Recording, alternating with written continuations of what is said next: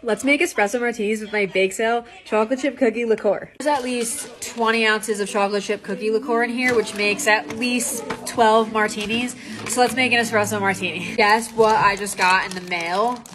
By the packaging, I guess you could tell it's the Bakesale cookie liqueur. So we're gonna make an espresso martini with it. Okay, the liquor is gluten-free. It's also dairy-free. Oh my God.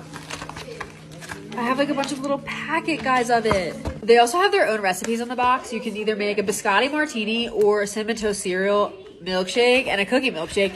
I'm sticking with the espresso martini. In the shaker cup, I have espresso, simple syrup, vodka, and then I'm gonna put 2 ounces of my Bakesale coffee liqueur.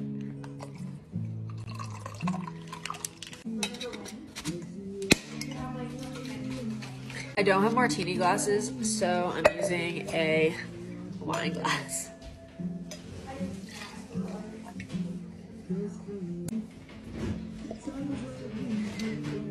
Oh my God, it actually tastes like cookies. This is fire flames. I'm gonna go give it to my friends so they can try it too.